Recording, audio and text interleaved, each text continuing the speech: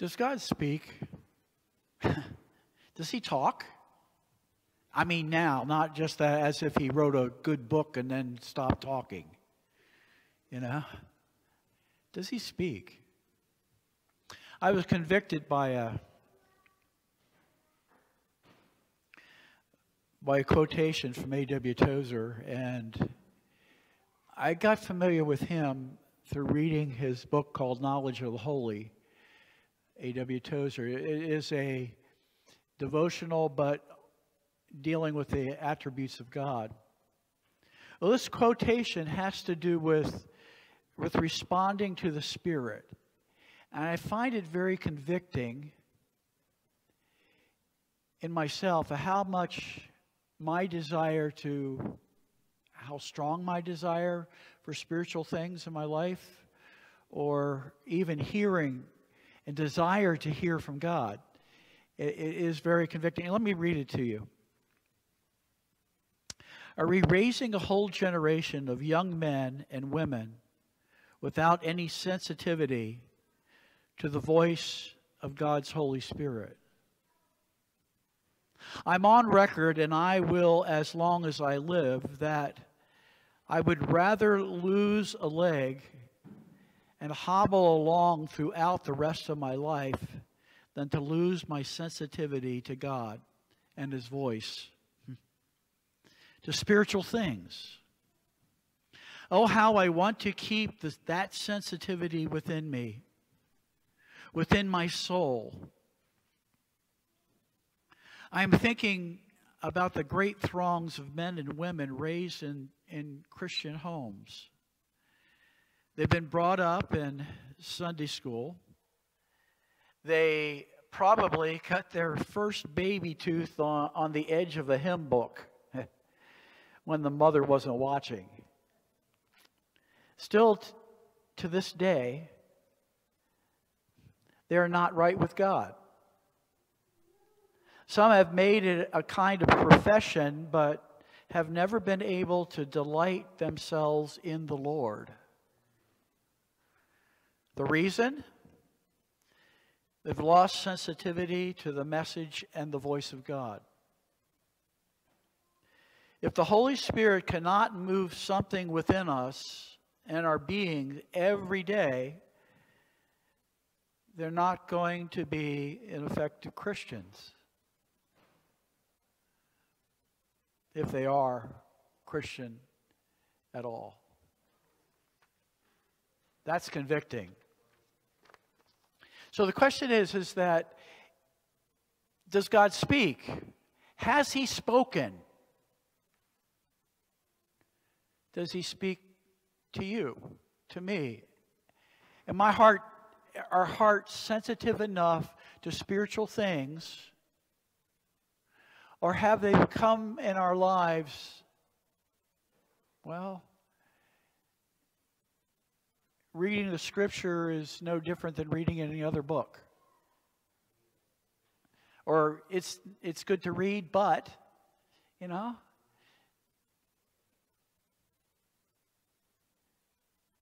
having a conversation with God and that sensitivity to see God at work behind what's going on in our world.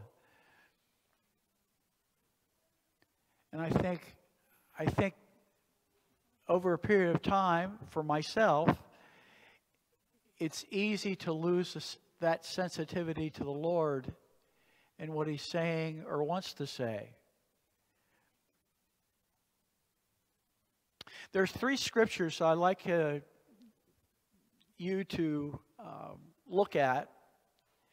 And I want to ask you the question as I point these out to you. What is the thread that ties them together?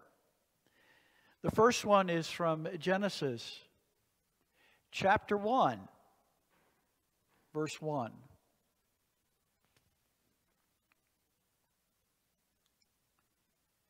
In the beginning, God created the heavens and the earth. Now the earth was formless and empty. Darkness was over the face of the deep. And the Spirit of God hovered over the waters. And God said, "Let there be light.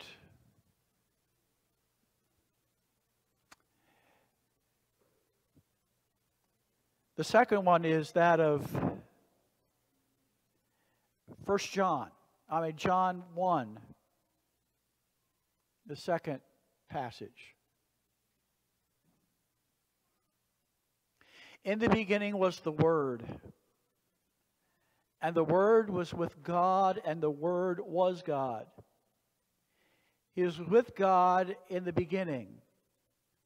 Through Him all things were made. Without Him nothing was made that has been made.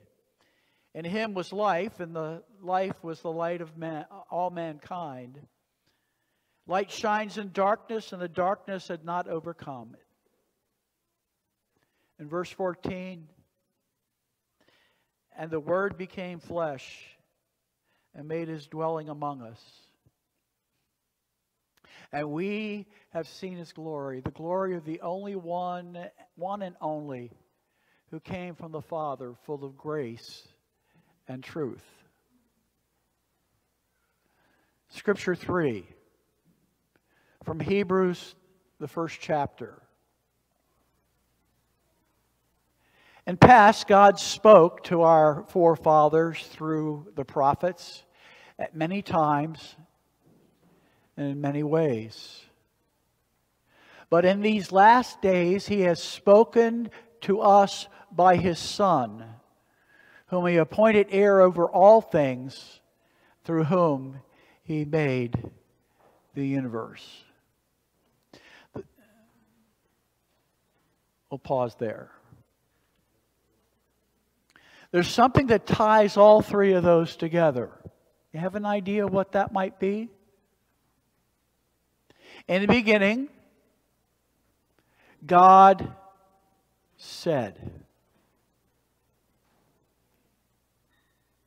It is the Word, Jesus Himself, the Word through which all things are created. He spoke. The Word.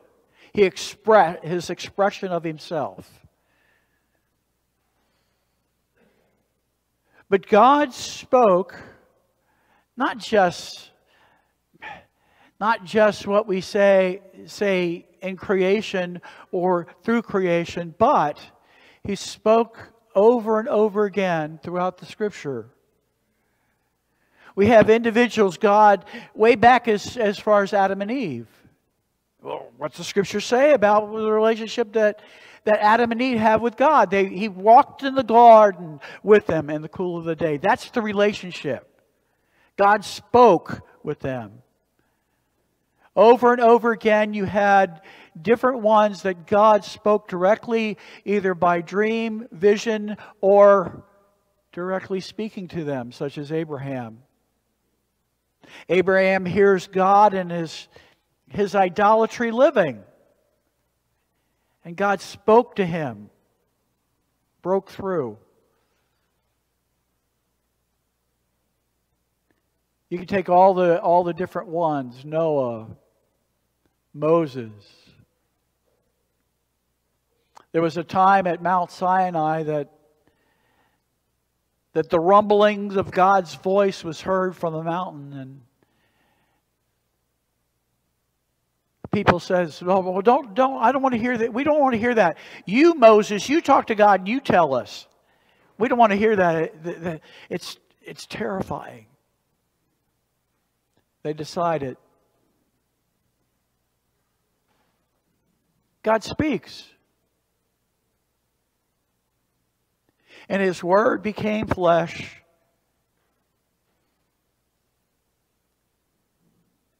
And as I like the Message Bible says, and He moves into our neighborhood. I like that.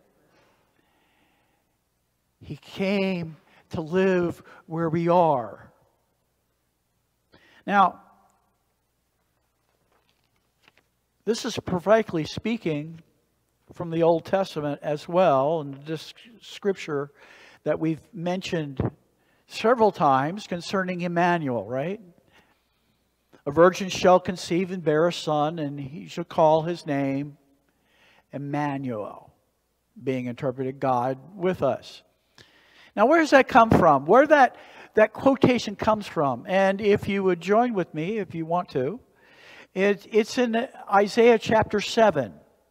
Isaiah 7 and the verses 14, but I want to give you the context for that verse. What happens in chapter 7 is that King Ahaz, who's in Judah, finds out that not only the northern tribe, or Ephraim, or the northern tribes, because this is after the split in the kingdom. Ephraim comes along with Aram, and they're going to come and attack Judah. And God says to Ahaz, don't worry, I got it. And this is what he says to Ahaz. It will not take place, it will not happen, for the head of Aram is Damascus, and the head of Damascus is only Rezin.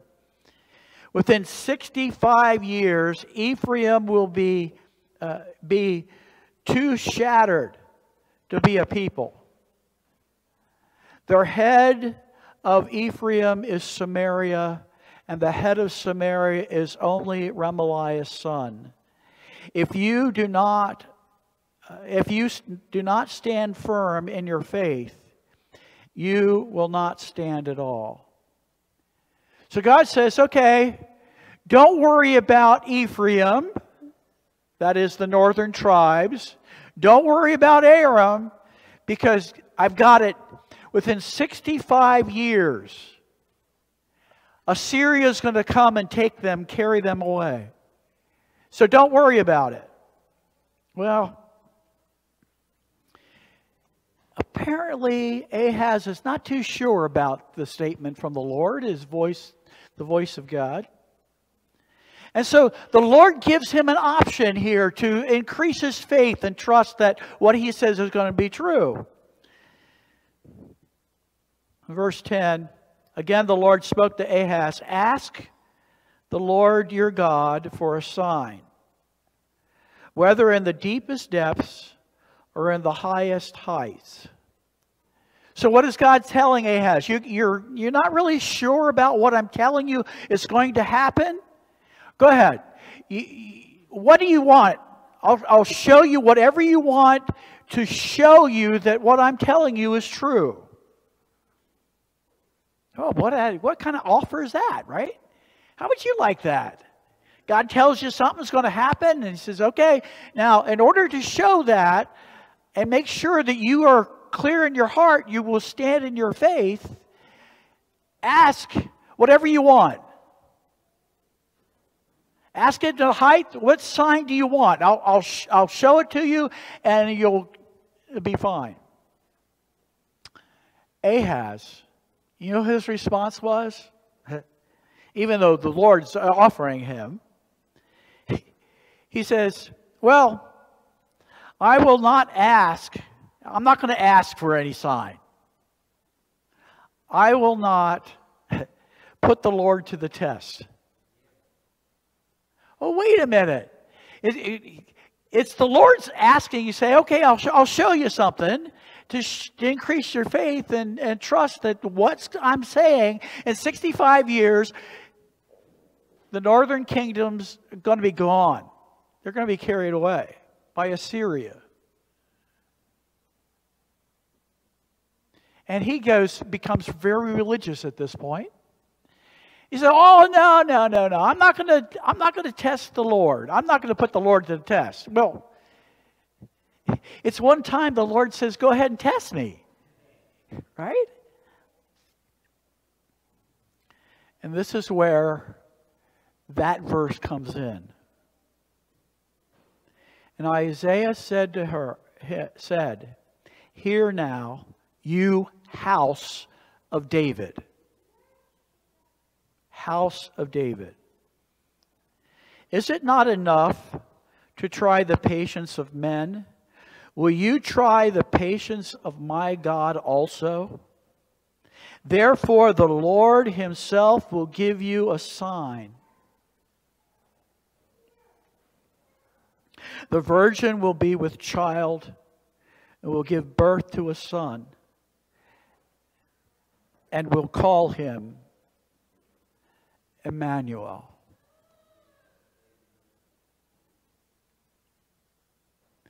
What is God saying to the house of David?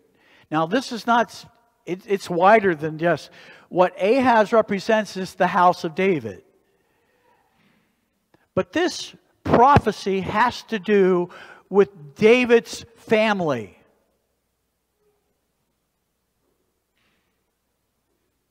You didn't have a first sign? I'm going to give you one.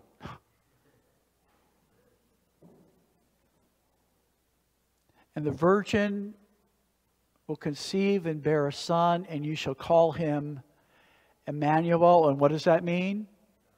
God with us.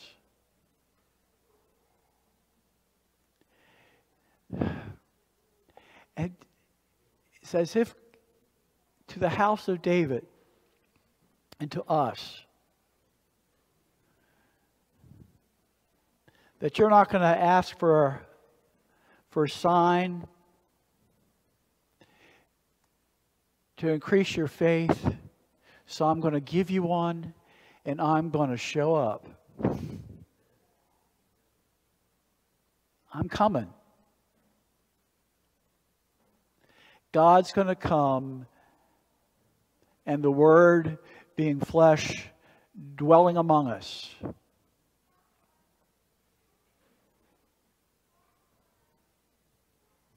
God spoke. God said, I'm coming. I myself will give you that sign. I myself.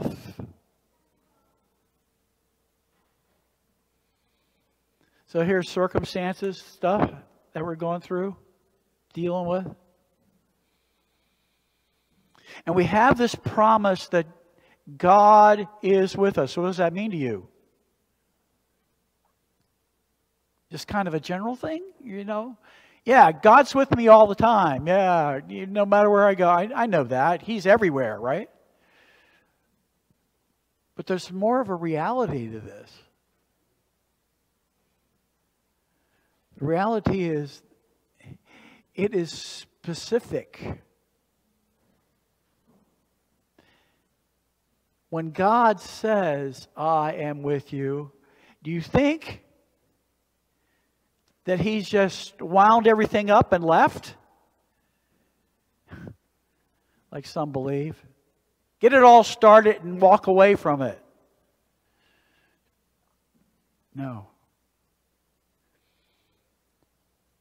The sensitivity that God is active today, speaking today, is right. And I think more than ever is that sometimes it's like having to tune into that radio frequency. You know? Yeah, I'm sure everybody kind of done that. You know, you kind of fine tuning. That's something that we really have to get back to. I don't know.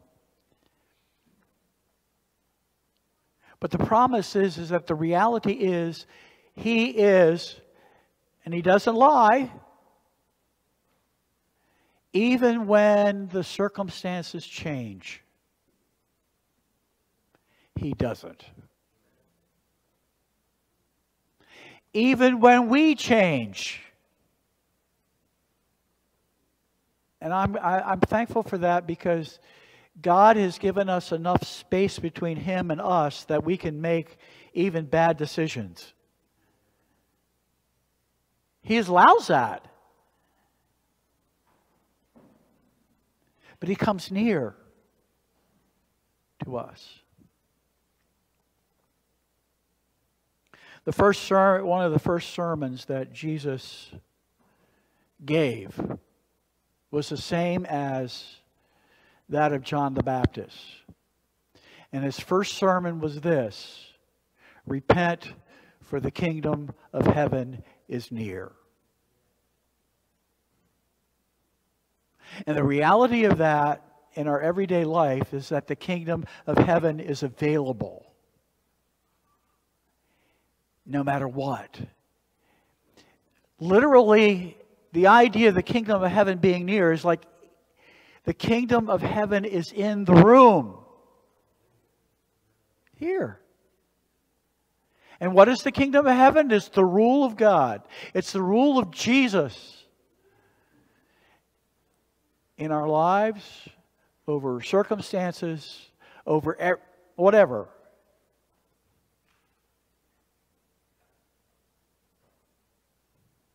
Emmanuel. How many times have you kept count today? How many times we use that word?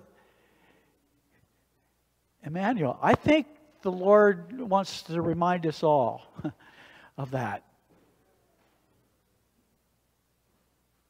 We're not left to our own selves. And is it possible that we could have a relationship that Adam had?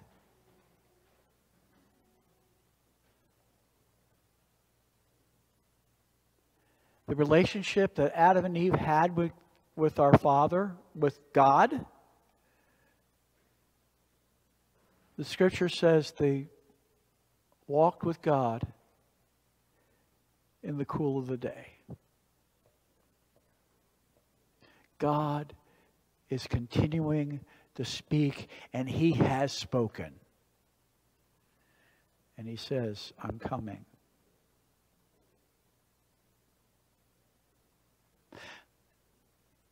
I'm going to tie something together here, and I don't know how I get to it, but I want to get here concerning God creating and creating us. And His expression of who we are by God's design. And not just us, but all creation. And the greatest word that was spoken when God said, or through Jesus, the word that was spoken, is in our genes, our DNA. It's probably the longest word we could ever be. And what does it do? What is DNA? It's probably one of the longest words ever that God has ever spoken. It's information that God has put into DNA, His Word. That all life itself was given information of how to respond, how to grow, how to, blue eye, black eye, whatever. Hair, no hair, tall, size, everything. Trees have leaves. It's all in the DNA that God spoke. And it's the longest word by design in all creation that God spoke through Jesus.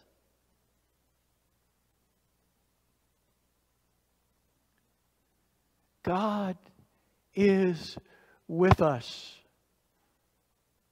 He created us and made us for Himself. For Himself. He has spoken. And the evidence of that speaking is in how God has built us and our cells and our DNA. And why did He do that?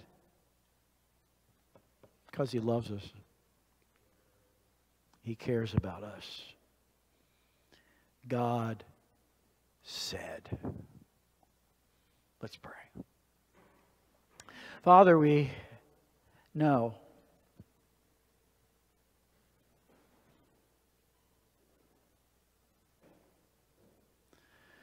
And affirm with us in this world that we would see you.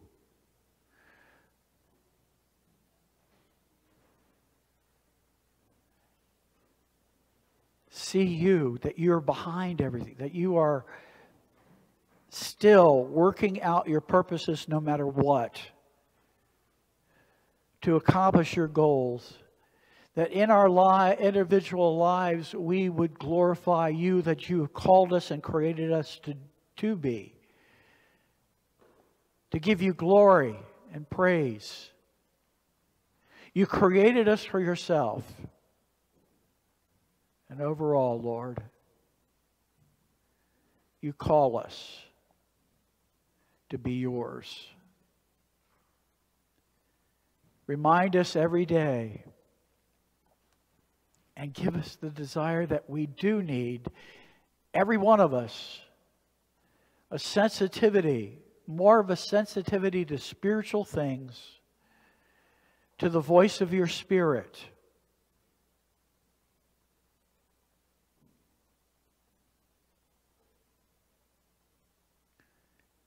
And know, Lord,